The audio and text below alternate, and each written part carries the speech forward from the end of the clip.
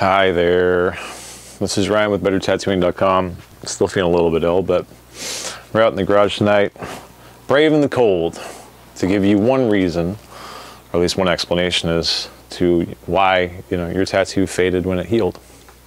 Check it out.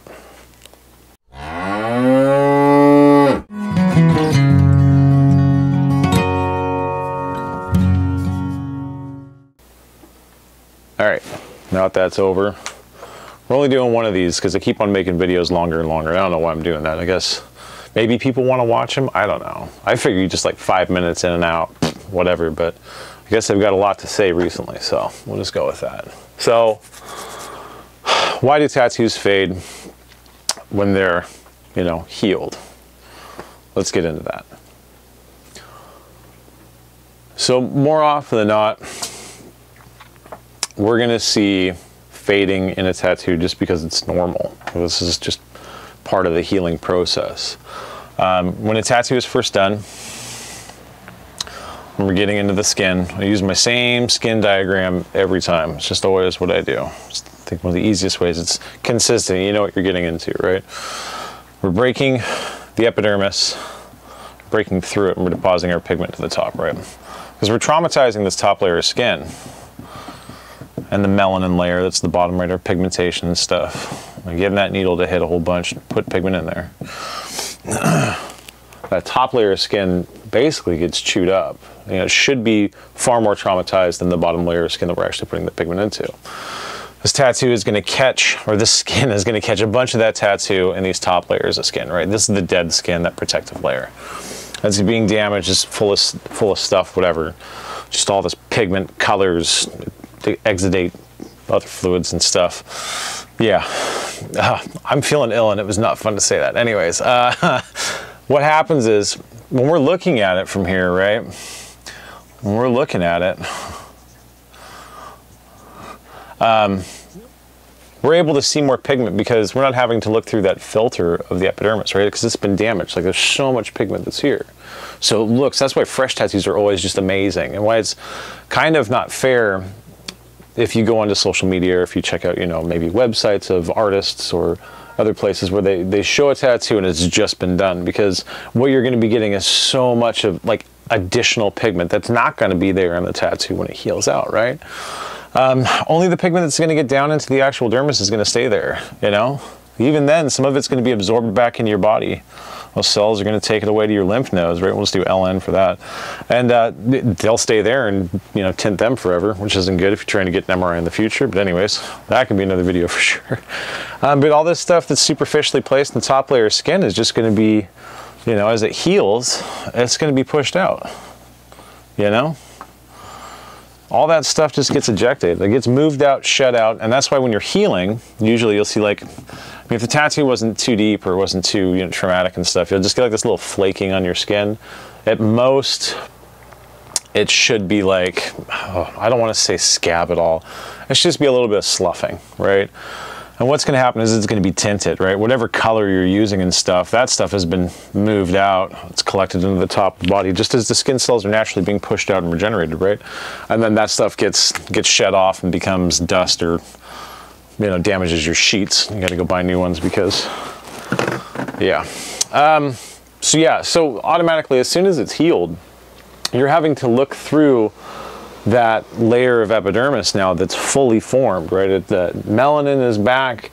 It's, the actual coloration of the body is going to be, filtered with light that's passing through two ways. And then the skin's going to be thicker, right? So it's like looking through a piece of glass, or if you have like a frosted piece of glass and you're looking through it, you can think about the frosting level as how much pigment is in there, right? And it's going to be occluding that interpretation for the viewer. They're not going to be able to see exactly what's going on because they have to look through all that. So it's going to look like it's faded. It's not faded, it's just in the skin. Now, if you have bad technique when you're doing this, what happens is, let's just start all over here with that one. If you have bad technique when you're doing that, what happens is you end up with a tattoo that, maybe for the first 3 days, 5 days, 15 days, however long it takes to heal your tattoo. Let's say that the epidermis is completely torched. The tattoo is going to be collected up here, right? This is, you know, we're gonna say not deep enough. You have very little pigment in the top layer of the dermis, and maybe it's even superficially laid in between those two layers, depending on the location, right? Maybe the skin's a little bit thicker, maybe it's a little bit more pliable, maybe there's a little bit less connective tissue. It's just uneven when it goes in.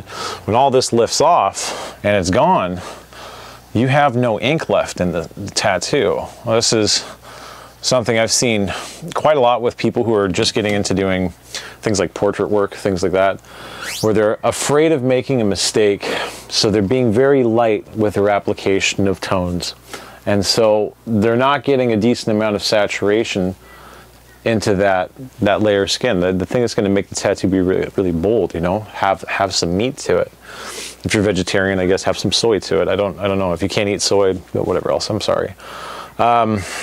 I didn't mean that as being a rude person. Anyways, if you don't have a lot there, I mean, there's just not going to be enough for that light energy that's, you know, having to pass through our skin to either reflect or refract off of, right? So that we can see it.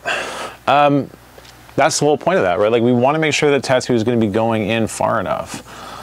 Other things we see, like a lot of times when you go to conventions, I'll see people who are trying to win trophies. You know, traveling tattooers are kind of, I've met a few that have, you know, been, who've done this. And they'll superficially lay stuff on the top of the skin. The tattoo looks fantastic, you know? And 6 months later, after the skin, I mean, it's like a 10-hour session to do something super complex, is fully healed, like 80% of the pigment's gone. You know, it doesn't have anything in there. So you're left with this tattoo that's just incomplete. You've paid a ton of money for, and it's just not there, right? So how do we fix it? So we have the rule of threes, and we'll just do threes, right, for this. There's rule of thirds in general, but the rule of threes is something very specific in tattooing, right? On art design, you're gonna have something that's gonna be equated to balance, right, where you have a box grid, you know, you try to align things that are running, anyways. Understanding plane and depth of design. We have an article about it on the website if you want to read about it, but I don't want to talk about it right now. You have that, you have the trad dudes, you know, we'll do this one. Rule of threes, one, depth of design. Jeez, crazy. Boy, I'm not doing well with my spelling today. Penmanship. Anyways, depth of design. The other one is going to be the old school, and I'm going to do this now because I'm tired of that old school. Well, old school, they want to have a third shading, a third color, a third skin, right? The next rule of three that we're going to have is 3 and done. That's 3 passes. You get lining, shading, color, done. Or lining, shading, shading. Done. You only do 3 passes over anything on the tattoo. And this is actually probably the one that we need to think about. And there's a bunch of other 3s as well, but we don't need to get into those either. This is just the one that we want, right? 3 and done. If we're having a tattoo that's fading excessively, probably what's happened is pigment hasn't been implanted correctly. There's too much trauma to the top of the skin. It takes a little bit longer to heal, and it's been ejected. So that's one reason. I mean, there's a bunch more that can cause this to happen, but this is probably the easiest one to fix, right? Fixing it involves committing the pigment to skin, making sure you're getting the ink and the needles like down to where they need to be and depositing the pigment there. Don't be scared, right? It's easier to fix a tattoo that is committed to the skin than try to make sense of one that is really bad. And it's not, like, artistically, I know that you guys can throw me in the mud for this one. Artistically, it could be a disaster and oh my gosh, everything is bad. And it's really hard to fix a committed tattoo. You'd be like, oh, go get laser. Don't ever get laser. Laser's really bad. Go do this, go do that. Now it's fine. I mean, if there's money, then there's a way to get rid of it.